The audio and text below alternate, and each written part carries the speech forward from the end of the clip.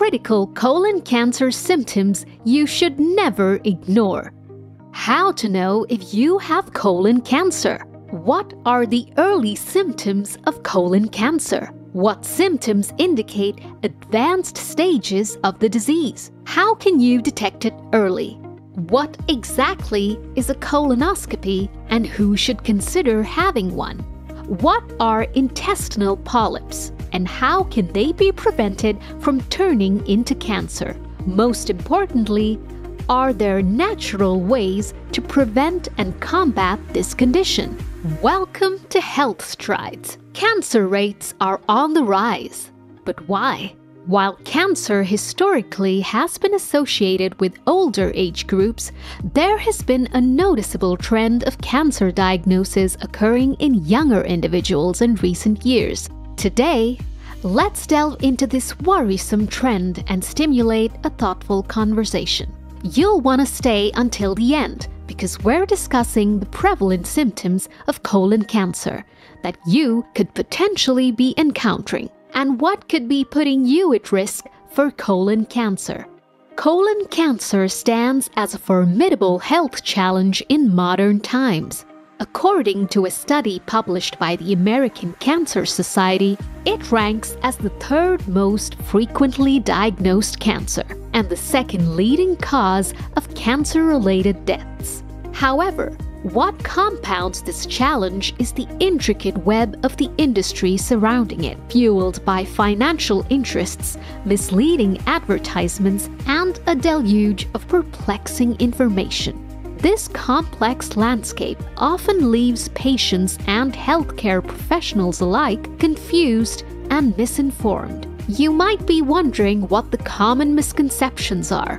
Contrary to popular belief, genetics alone don't solely determine your risk for colon cancer. While having family history can elevate the risk by 5 to 10%, recent findings published in the Journal of Clinical Oncology indicate that lifestyle and dietary factors play a pivotal role. The study underscores that while genes may predispose individuals to the disease, it is ultimately lifestyle choices that significantly influence its development and progression. You know, it's fascinating how much we're learning about the link between antioxidant-rich foods and preventing chronic conditions. Studies such as those published in the American Journal of Clinical Nutrition highlight their effectiveness in reducing the risk of diseases like heart disease, cancer, and neurodegenerative disorders. This growing body of evidence signifies a promising direction for future preventative care. Now I'm going to answer all of your burning questions about colon cancer, starting with how to detect it early. This cancer can elude many people because it doesn't produce symptoms in the early stage. It starts off slow, taking its time to grow a polyp on the intestinal wall and doesn't typically interfere with the inner workings of the intestines. What are polyps, you may be wondering? Intestinal polyps are small, benign tumors that protrude from the intestinal wall. They often go unnoticed since they don't typically cause symptoms. Adults over 45 years are most at risk and are advised to regularly undergo colonoscopies every 10 years to check for them. However, if you have a first-degree relative who has had cancer, it's advised to check with your doctor to set up a more frequent screening schedule. Let's move on to the symptoms you'll experience if you have this cancer. If your bathroom routine has been pretty regular, like going every day or every few days, and suddenly you find yourself constipated, not going for like a week or more, that could be a serious sign of something going on. You might also notice a change in the shape of your poop. It could get thinner as it moves through your intestines. You might go through times of diarrhea followed by periods of constipation. For some, it's chronic diarrhea. which could prompt doctors to suggest a colonoscopy to check for signs of an intestinal tumor. If the cancer has progressed, you might notice symptoms like abdominal pain due to gas buildup from obstruction, abdominal swelling, weight loss, fatigue, and ongoing tiredness. Internal organs may also be affected, showing symptoms like liver pain from cancer spreading or experiencing shortness of breath if the lungs are involved. This underscores the importance of learning how to spot early signs of the condition and, more importantly, adopting natural preventative measures. With all that said, let's dive into the main point of this video. What causes colon cancer? Well, it's a mix of our genes and how we live our lives. But get this. With the evolution of medicine, our understanding of genes has evolved, showing they're not as fixed as previously believed. Turns out, our diet plays a huge role. Researchers at the Harvard School of Public Health published a study in the British Medical Journal analyzing the dietary habits of over 120,000 participants. They found a strong correlation between dietary choices and overall health outcomes, emphasizing the critical role of diet in maintaining health. So, what we choose to eat, how we cook it, it all influences our gene expressions. It's pretty wild, right? But hey, it's also empowering. Now this is really interesting. When we opt for healthier choices,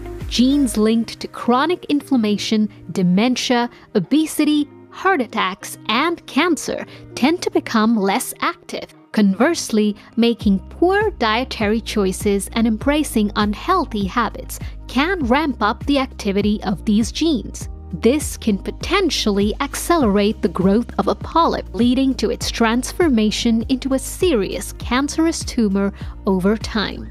You may be wondering, are you in the clear? Well, if you indulge in ultra-processed foods containing unhealthy fats, or you excessively eat red meats, particularly those like sausages, salami, and ham, you're potentially jeopardizing your health. It's essential to scrutinize the labels of packaged foods at the store for unhealthy vegetable oils such as soybean oil, corn oil, cottonseed oil, and sunflower oil, which are rich in omega-6 fatty acids. Realistically, they're in almost every frozen food, and consuming these oils in excess can lead to inflammation and various health concerns. Here's a harsh reality check.